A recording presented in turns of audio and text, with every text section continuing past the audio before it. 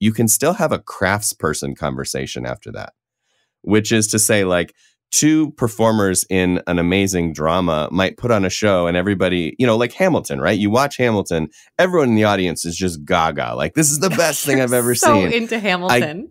I guarantee backstage, Tommy and Lynn are like, all right, this sucked, that sucked, this needs to be tweaked. Hey, everybody, welcome to the show. This is Brave New Work, a podcast about reinventing our organizations and the search for a more adaptive and human way of working. I'm Aaron Dignan, and I'm joined by my admirable co-host, Rodney Evans. Hello, everyone. On today's episode, we're going to talk about the old aphorism, it takes one to know one. But before we unpack that, why don't we get to know each other a little better? Okay, so we will do a check-in round because we do check-in rounds. If you don't know why we do check-in rounds, for the love of God, just go back and listen to some other episodes. Any other episode. Saying it all the time. And I know you don't want to hear me say it. No one wants to hear me say it anymore. So if you don't know why, and this is confusing to you, catch up. That's okay, it. We're dropping check-in round question. Question for today is, if you could live in a house that had any architectural style, what would you pick and why? Oh, this is so easy. It would be a Second Empire home with a mansard roof. That like old kind of Hitchcock Psycho kind of looking architecture. If you remember what the old hotel looked like, the Bates Motel, that kind of angled, steep roof with the little widow's walk at the top and the Victorian features. Yes. And why? It's this weird intersection in history where design was flamboyant and fun and expressive, and they were doing a lot, but also craftsmanship and care was also high. And so it's like, it's the period in architecture, in my opinion, where they were doing a lot and doing it well, which kind of speaks to parts of me that you know already. That's amazing. So for me, I am very drawn to anything that is Baroque Revival era. And I just discovered this about myself during the pandemic, that I was having a conversation with someone about architecture. And I remember being in Budapest a really long time ago, like 15 years ago or something. And I was in some park and there was a huge, beautiful, ornate public bath house structure. And I didn't go inside because I was sick as a dog and it was like 4 degrees. And the last thing I wanted to do was be in a public bath situation. But the outside of the building like gave me such a weird feeling energetically. Yes. And when I was describing this to someone, and then I started thinking about all of the other structures that have fascinated me, like the Garnier Palace and like the Plaza de España in Madrid and all of these other places, they're all from that same period of time. And I can only chalk this up to being some past life shit, because aesthetically, there's not like something about it that's so appealing to me, but it's like, it is always the building that I'm drawn to and want to go look at and just be in and around. So I think I must have like lived in one of those. All right. So today's topic was born of laziness and a Slack exchange between Aaron and I yesterday, which is how true the old adage, it takes one to know one, really is. So we said that as children in sometimes kind of an insulting way, and in some ways not. But what it brings up is, for us, what does that really mean in a world of knowledge workers, in a world of cultivating mastery and insight, in a world of self-management. So because you started me with this taunt, you start with framing the edges of it for us. Yeah. Well, one thing that we've been doing a lot of at the Ready and that I've been doing a lot of is interviewing. And that's what kind of provoked this for me. Although honestly, it comes to life after the interview and in regular day-to-day work together all the time, which is just this idea that it does take one to know one. Like, to the extent that I can interview someone that does something I don't do, or that does it at a level I haven't done it at yet, I kind of, there's not much territory there. Like, for example, I'm not really super qualified to interview an engineer about engineering. I don't know. I wouldn't know where to go. So it boils down to this reality that we have obviously very rich, complex identities with lots of skills and gifts and knowledge and experiences. But within the scope of any particular personality trait or habit or gift or experience, there is this reality that, if you know, you know. And if you don't, you don't. And what's weird about that is that in a traditional hierarchical system, it is assumed that if you're more senior, you know, and if you're more junior, you don't know, across all contexts and concepts. And in our systems, it's more like, well, it depends on the conversation, right? Maybe I know more, maybe I don't. But also, we don't know who is explicitly more senior at a global level. We really only know it in the context of roles that people hold, experiences that they've had, mastery that they've built. And often a lot of that is somewhat opaque. And so it's even unclear. Let's say a new project team forms, 3 random people who work at the Ready are on it. What is the mastery stack of that team? Who does know? Who doesn't know? How do those dynamics play out? So, I've been thinking a lot about masters and apprentices, about who can evaluate who and when we even need to evaluate each other. And I just want to lay all that at your feet. So I said the silly phrase yesterday, hoping that we could have a great conversation. Yeah, I love it. And I've also been thinking a lot about this because of recent conversations, I think one of which we might have had on this show, about the incorrect assumptions that self-management mean flatness or bosslessness or a total lack of We're all power the same. structure. Yeah. Well, yeah, I mean, both we're all the same, but also we all have the same authority. We all have the same level of capacity and competence, which is a lie, and everybody knows it's a lie. And I just had a really fun conversation this morning with our colleague Yehudi, who's been on this show before, about how in the absence of clarity around mastery and the absence of clarity around specific role-based authority, the implicit nature of power structures creeps in, often in a pernicious way. So it's often like, because we're not specific about who knows and who judges and who decides, then a lot of times things like tenure or racial or gender identity or arrogance or other things take the place of specified mastery, which is like the worst version of that thing. So I think this is a really fruitful discussion, both in systems that look more like ours and then in systems that are more traditional or hierarchical, where, exactly to your point, it's assumed that the leaders know, but they usually don't, because they're not close enough to the work and they haven't been for such a long time that they're not exactly one that knows one. And so it's mastery, I think, is a very complex thing, and it's really faulty in both directions. Yeah. And it does feel to me like you know it when you see it, you know it when you can do it, but we don't often have the structures in place to define that stuff. We're not always clear about what skills or what kinds of mastery we're talking about, and we're not always clear about having those opportunities to demonstrate it and to demonstrate it at different levels. Which reminds me of one of my favorite stories from basketball, which I am not a huge sports fan, as any listener knows, but I do have a younger brother who is obsessed with sports and a little sports genius. So I've been around it my whole life, nonetheless. And there was a moment when I think Shaquille O'Neal was promoted into the NBA and drafted into the NBA, playing his first game, and was, everyone was so excited about this superstar and it was going to be such a big deal. And they were playing the Bulls, and Jordan got a free throw opportunity, and Shaq was right next to him. And Jordan looked at him, closed his eyes, shot the shot, and it went right through. And he said, "Welcome to the NBA." And it was like, that's what mastery looks like, folks. Like, it looks like this thing that other people find to be really difficult, I can do with my eyes literally closed, because I've done it so much. I've put in so much effort and practice. And I find that it's hard sometimes in work, where there are so many different surface areas compared to a sport, of things you could be good at and things you could have experience with, to even know who can do it with their eyes closed without having that discussion or having that opportunity to demonstrate. And I would add to the complexity, even in the example that you gave, Shaquille O'Neal at his level had enough mastery to know greatness when he saw it. Right. Whereas when you and I are talking about things like graphic design, I don't have enough greatness to know what great is. So it's like everything you show me, I'm like, that looks great.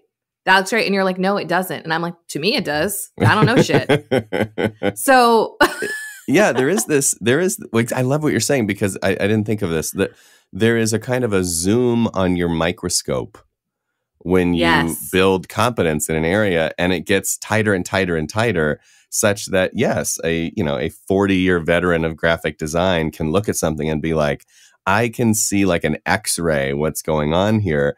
And a random person off the street is like, it's red? Like they're just like at a very different level of focus. And I do think that plays out in systems like ours when it comes down to like feedback and leveling and evaluation. What level is this person in this activity? Well, if you don't have the experience they have, you're going to look at what they're doing and see kind of a blurry mastery, which is just yes. like, I don't know, Phil is as good as Susan is as good as Mike, because they're all more seasoned than me. Whereas someone that is, has more experience than all three of them would be like, oh, no, no, no. Here are the like subtle differences between what they're doing and how they're doing it. Yeah, I think that's right. And it also add to the murkiness that so much of this isn't a one-to-one situation. It's a one-to-many situation. So I get into this dynamic a lot at the Ready where I advise projects, and I'll watch someone facilitate, and I don't like their facilitation style, and I don't like being facilitated by them. And a group of people at the Ready or a group of people at the client is like, that was great. Yeah. And I'm like, not to me, but like, does it matter? And so this is where the nuance of this stuff comes into play. And what's the difference between preference and Yes. evaluation? Yes. Right? Like, it's one thing to be like, I like red, I like blue. It's another thing to be like, I'm seeing things others aren't seeing. Right. And the complexity of in a question like facilitation, there is the thing of like, every person who's in that experience shows up to that experience with their own global biases and preferences, and then with their specific bias and preference about that moment. So it's like some people show up to that situation being like, I really want to be tightly held and guided and coached. And some people show up to that and are like, God, this facilitator is so overbearing. I wish she would just shut the fuck up. And it's like, you can't just have the average of those things. But in that situation, what is good? And this is where the nuance of mastery and understanding it and being able to give people good feedback gets really difficult. Yeah. And it brings to a point for me the fact that I believe when it comes to discussions of mastery and these like complex or soupy spaces, it just boils down to outcomes to me.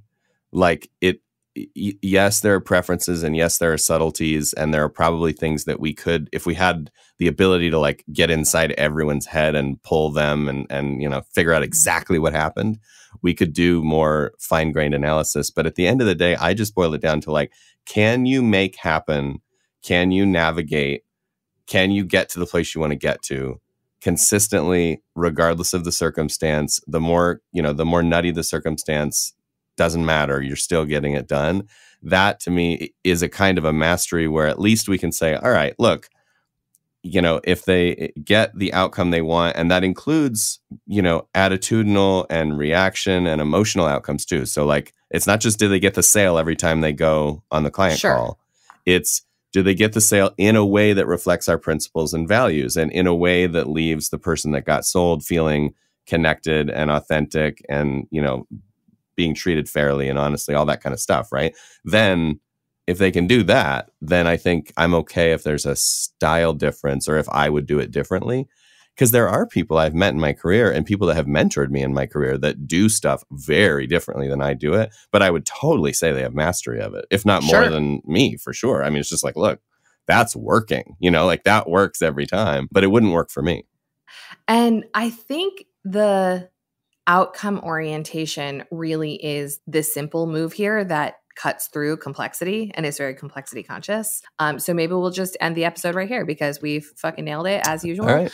But, thanks for coming to our TED Talk. Bye, everybody. Please leave us a review.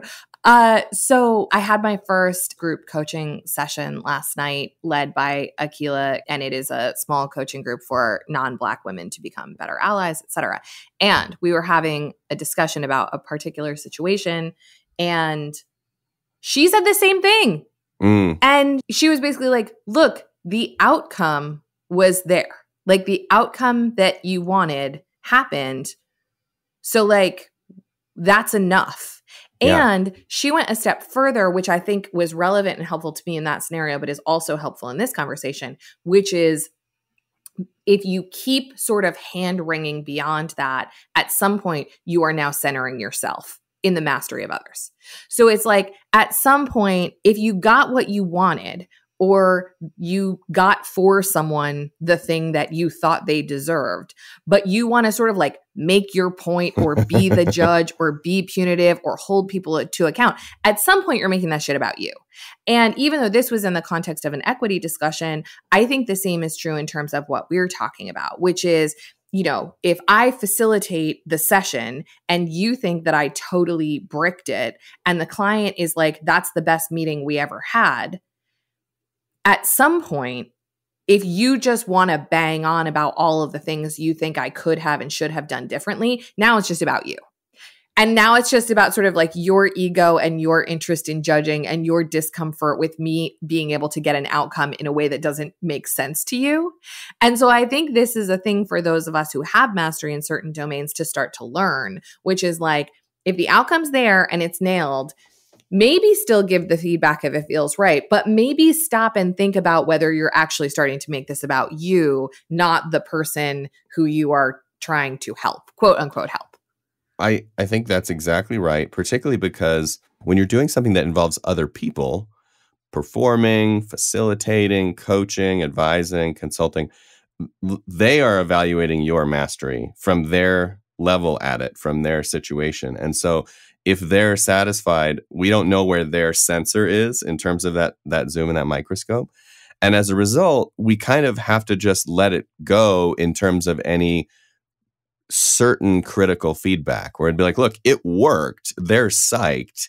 And in many ways, that's how the Ready works, right? We look at like who gets renewals and expansions, who gets clients that are psyched afterward, who has people that tend to like generate more organic work on the back of their interactions. Like that's the best evidence. The only caveat I would offer to what you said that I think is actually really fun is you can still have a craftsperson conversation after that, which is to say like, two performers in an amazing drama might put on a show and everybody, you know, like Hamilton, right? You watch Hamilton, everyone in the audience is just gaga. Like, this is the best thing I've ever seen. So into Hamilton. I guarantee backstage, Tommy and Lynn are like, all right, this sucked, that sucked, this needs to be tweaked, right? Like it is this idea of they're seeing things we're not seeing. And also they're not saying it with certainty. They're toying with and playing with the possibilities of what could be better and how it could be better. So I like that idea of like, look, if the outcome's great and I come at you with feedback, we're having a peer-based conversation at that point about like what I noticed and what you noticed and how it could have been better, but not a conversation about like, I know that you did it wrong and here's how you can do it better, because the outcome is the outcome. Yeah. It's like nerding out. It is. Absolutely. And like everything else that we bang on about, if that's what you're doing, just be clear that that's what you're doing. That now it's like, now we're doing masterclass, like tweaking stuff. Let's be clear that the outcome happened, full stop. And then if you want to have further discussion about what I noticed as a data point of one, let's do that as as its own conversation. Well, because I think those things get muddled. And I think when you're someone who is seen as having mastery, then your feedback and opinion and judgment is often sort of taken as being correct. And even when you're very clear that it's one person's opinion, it still carries outsized weight if you are, because mastery comes with power. So I think you have to sort of overdo it if it's like, okay, you made the shot. That's cool. Now in the locker room, we're going to talk about what I might have done differently. But like you made the shot and that is more than sufficient. And a lot of times, like there's a nuance in here as well that I think about a lot with clients and people who have less experience doing the kind of work that we do, working with clients, which is that like, most of our clients are total noobs. So, you know, somebody who has 6 months of really solid org design consulting experience is 6 months ahead of the client. And with clients, particularly who are like working and living 2 decades ago, 6 months into the future of work is really far for them. And like, I seem like a space alien to those people. Whereas someone who is like maybe not quite as far along in their mastery of our space might actually be like a more accessible and relatable person for the client than Yes. me, who's just like, fucking kill that system, fire those leaders, like give away this power. Like, you know, Burn it it's down. like, Yeah. it's like those levels of mastery, I think can serve in different scenarios in a way that's really positive. It's not always about just having the most. It's like you don't need Michael Jordan to coach kindergarten basketball. Right. Right. And in many ways, seeing the potential for those matches is a form of mastery, which is to say, like, okay, That's funny. I've seen all the gradations of this and the fit between the guide and the guided. And I know that I'm not a good fit for you. Which is, when I first started in consulting and I was going into boardrooms, I was like, I'm a good fit for everybody. And my style is the only style, you know? And now it's like, oh God, there's so much more subtlety to it. And so of course, yeah, the fact that you're talking about that and seeing it is important and is, you know, is helpful to just say like, look, this is a fit thing. The other thing that came to mind when you were talking was the idea that not only do you need to be specific in the moment about the kind of feedback you're having or the kind of discussion you're having, but I actually find it to be fairly helpful to define the relationship that you have within a craft. So like, do you have a master and apprentice relationship with someone or not? When does that shift or change? Do you have a peer-based relationship with someone in an area of craft? And how does that, you know, shape shift? Because it does materially affect every interaction. And I think it's easier to decide for a period of time the nature of the relationship than having to manage every single interaction. Yes. You know? Absolutely. I could not agree more. And to me, what you are articulating is the quote unquote leadership play in self-management, which is know in various relationships or contexts or projects who is going to be the master and who's going to be the apprentice. Right. That's totally cool. I would say that's something that I have allowed to emerge organically that I wish I had more structure around, you know, over the last 5-6 years. But like, there are people at the Ready who have just explicitly been like, teach me this thing. Mm-hmm. And we have that kind of relationship about sales or growth or facilitation or whatever it is. And then there are other people where we've never had that conversation. And to be honest, I don't go there. Like, I just don't offer any of that because it doesn't feel to me, and this might be my own personal hang up, but in a self-managed system, it doesn't feel like just because I think I have mastery, I can and should go exert it over people and be like, you're my apprentice now. That's not how it works. I treat it more like an invitation, which is just like, if you notice somebody, and I do the same thing in my life, like if I notice somebody who's doing something that I want to be able to do, I ask them. Yeah. You know, and I'm just like, look, you're doing stuff. I want to know how to do what you're doing. Can you teach me? You know, can you work with me? And it doesn't make me less than them because it's one context. Sure. You know, it's just like, this person is good at getting to inbox 0. Teach me. I'll be your apprentice. We're still two adult human beings. I haven't like changed the power dynamic globally. I've just changed it in that one area. I hear you. And also, there is also a thing here, which is, I don't believe that you should be like, hey, you're my intern now. Let's shadow me and learn stuff because I'm killing it. That being said, and one of the things I wanted to talk about in this episode is how do you help people cultivate insight around their own blind spots?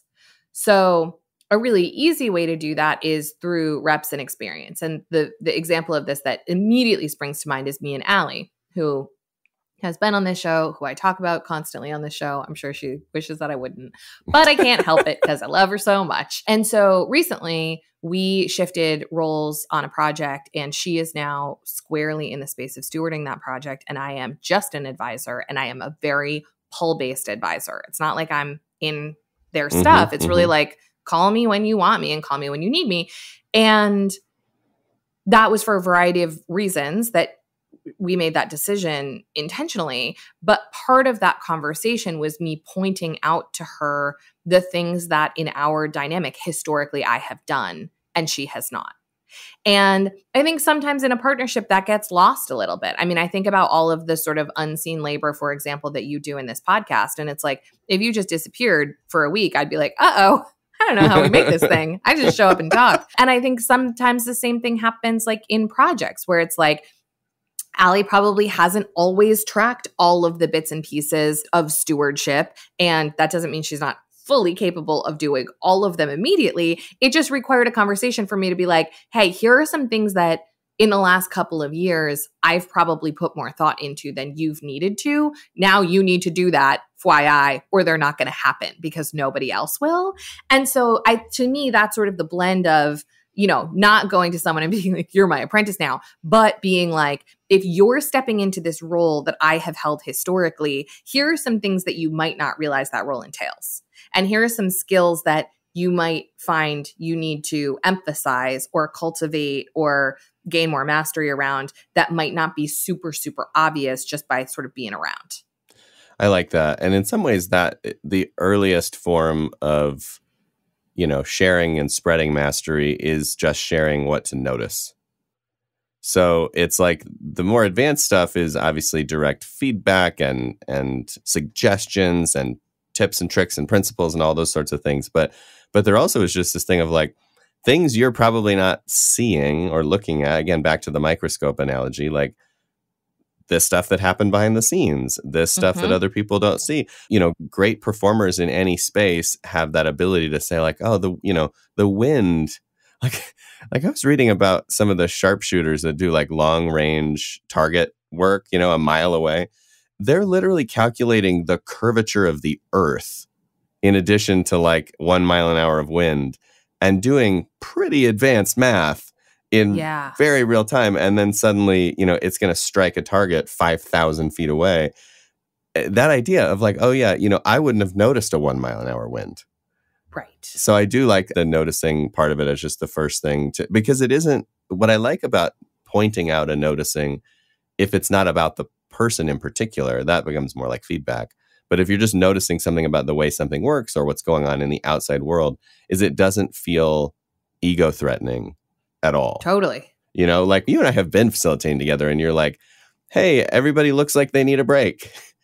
It's just like, yeah, they do. I was not paying attention to that, you know, and because I would just go until I fell over like an Energizer bunny. So like, you know, things like that, I think they're non-threatening in a way, but they also help build mastery. Yeah. So when you think about the flip side of that, if you're someone who needs to gain more mastery, how do you assess your own needs?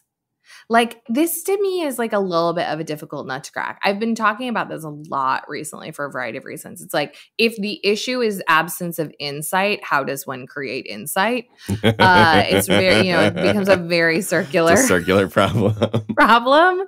And I'm not exactly sure how to fix it. So this sort of goes at a few of the things we wanted to hit on. One is like, how do you really know if you have mastery? And conversely, how do you know if you don't? And how do you gain insight into your own gaps, needs, etc., especially if you don't have someone specifically saying like, yo, welcome to the MBA.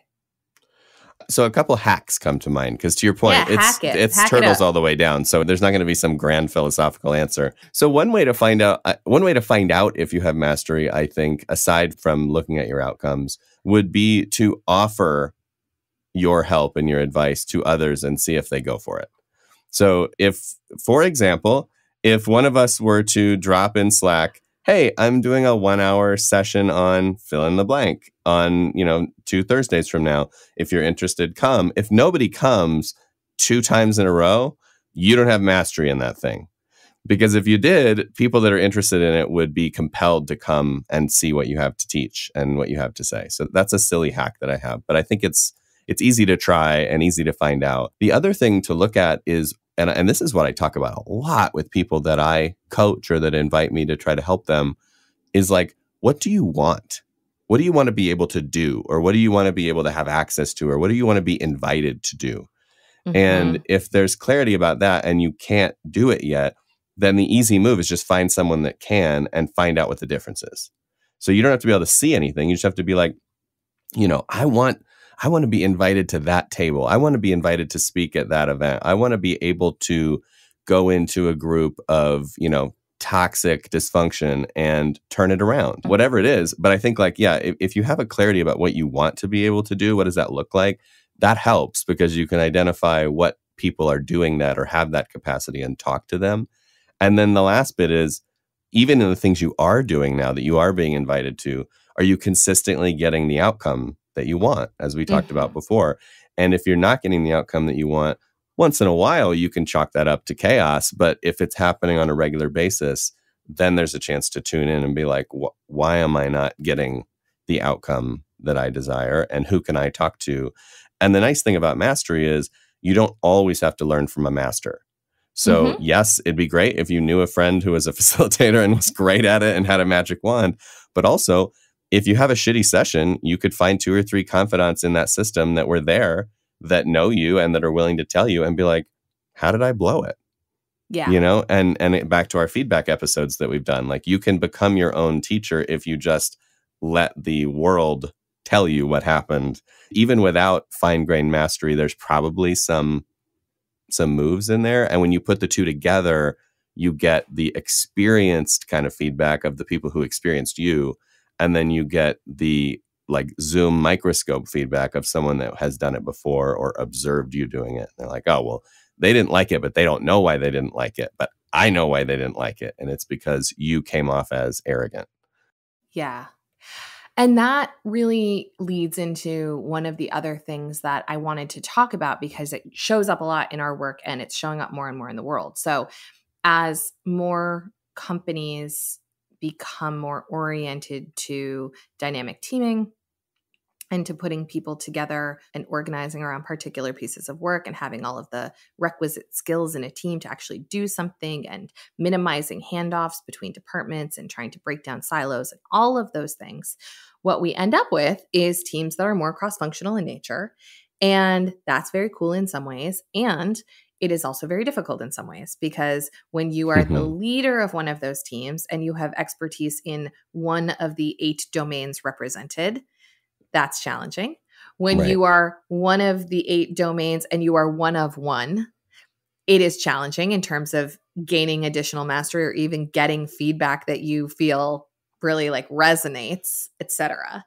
And so I just want to talk about that a little bit because in a couple of orgs that I've worked with, this has actually become one of the gnarlier problems that I've seen. It's like once they get past the silos and they get into something multidisciplinary and it's humming, there's this period of nirvana where everybody's like, I can't believe we didn't do this before. And then a year later, people are like, wait, how do I get promoted? And also, I haven't learned shit. And also, my boss has terrible opinions about my work because she's never been an engineer or he's never done sales or she's never been a designer. And so, like, her feedback to me is garbage because she doesn't know what good is. So, what do you do then?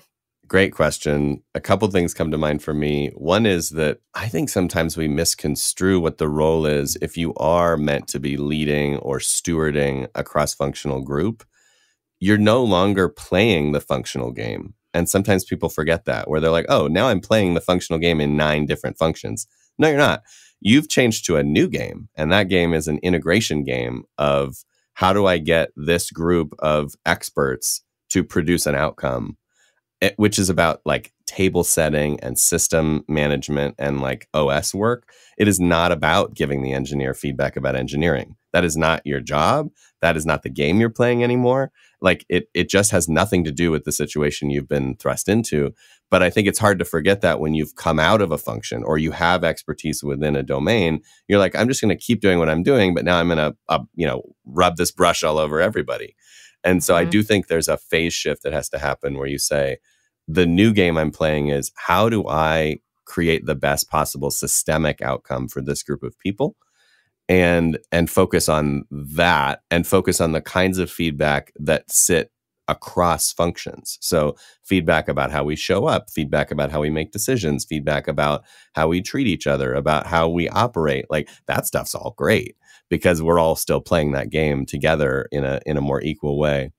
And then the only other side of that coin that I can think of, I'm curious what else you would add, but is, to go back to the quote unquote often misunderstood Spotify model and say, engineers, while they might be working in a cross-functional team, should still have a chapter or a cohort or a community of practice around engineering that is structured around standardization and skills and feedback and mastery, and having some clarity about the level of experience and expertise that people in that community have, and that people can both go to and hear from and be a part of in addition to their cross-functional work. And it doesn't take, 50 hours a week to do that. You can do it in 2 or 3 or 4 hours a week, where you still maintain that connection to craft, and you maintain that connection to having something. And maybe you have an apprentice or you have a master outside of your team that is someone that you are connecting with on a regular basis. That's possible. And I've seen that done well in groups that take the time to set it up. So